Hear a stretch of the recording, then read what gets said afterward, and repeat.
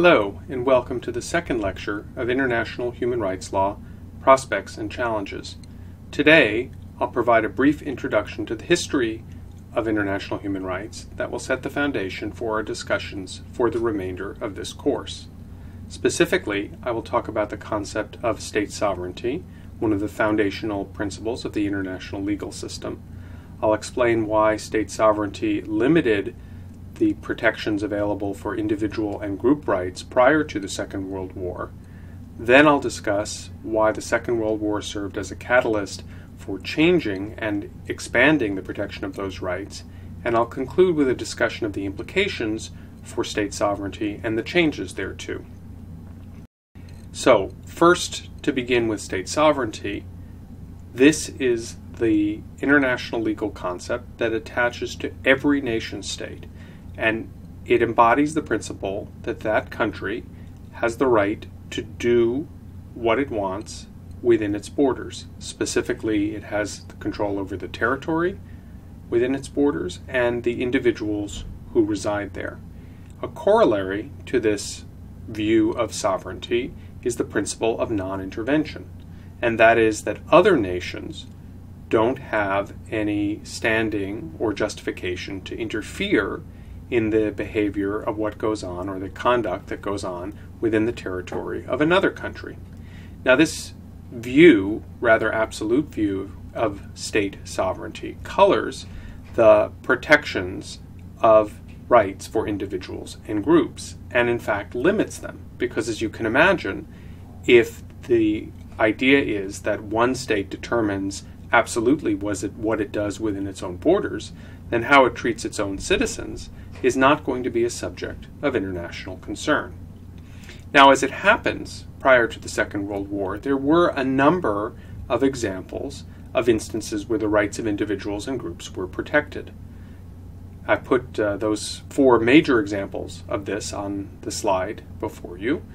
They include the protection of religious minorities in European principalities in the 17th century, issues relating to the abolition of slavery and the slave trade, issues relating to the protection of foreign nationals who do business or reside in the territory of another country, and issues relating to the protection of religious and ethnic minorities in Central and Eastern Europe after the First World War.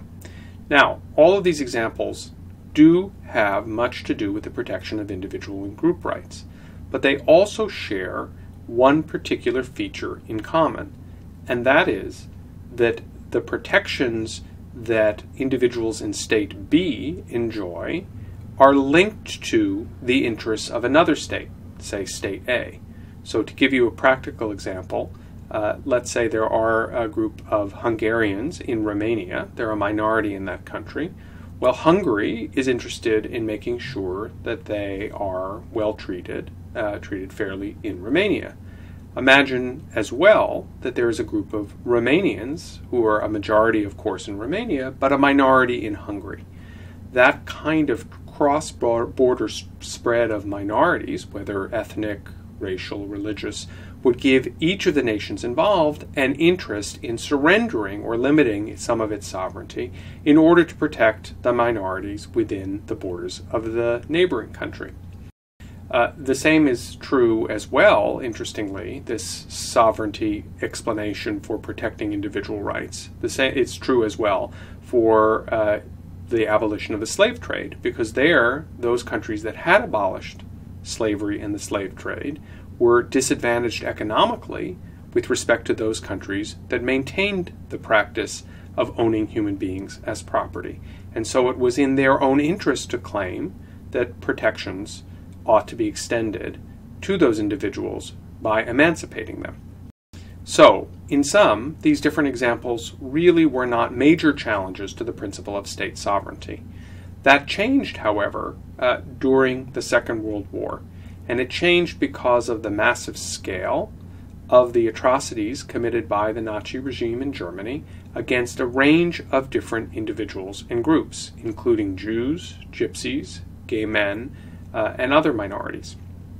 The Allied powers who were fighting against Germany were aware of many of these atrocities, but did not act to sufficiently prevent them or stop them from occurring once they had started.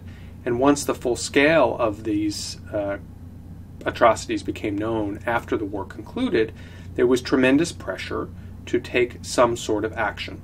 And in particular, there was a recognition that domestic laws and institutions that protected individual and group rights were no longer sufficient to prevent governments from abusing, discriminating against, or otherwise behaving violently toward the individuals within their borders. Well, why might that be? Well, for one, it's entirely possible that constitutions that contain individual rights could be suspended or limited. Domestic institutions like parliaments or legislatures could be shut down. The courts could be staffed with judges favorable to the government in power. So in short, none of the domestic institutions were a fully effective guarantee of individual and group rights protections.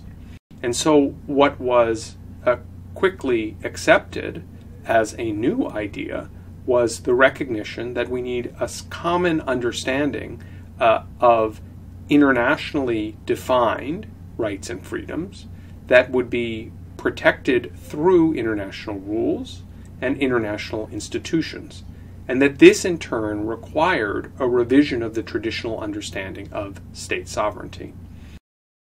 And this idea of rights becoming a limiting principle on state sovereignty is reflected in two different ideas that took hold after the Second World War, and they are the universalization of human rights and the internationalization of human rights. I'll say just a word about each of these before concluding the lecture.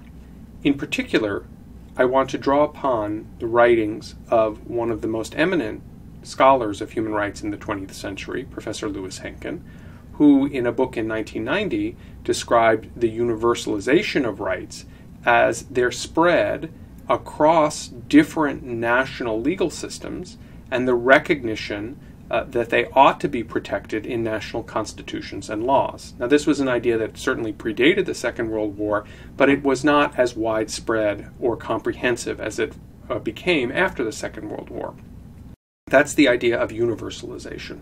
The idea of internationalization was that these same rights and freedoms would be protected through international diplomacy, international rules, and international institutions. And this in turn served as a limiting principle on sovereignty, because now any nation could say that they had an objection to the way individuals were being treated within another state's borders, even if those individuals were that state's own citizens. Now, I've just scratched the surface of the history of human rights, and I certainly invite you to look more deeply into these issues. And I've put up on the slide a number of sources where you might begin if you were inclined to go deeper on one particular area or another.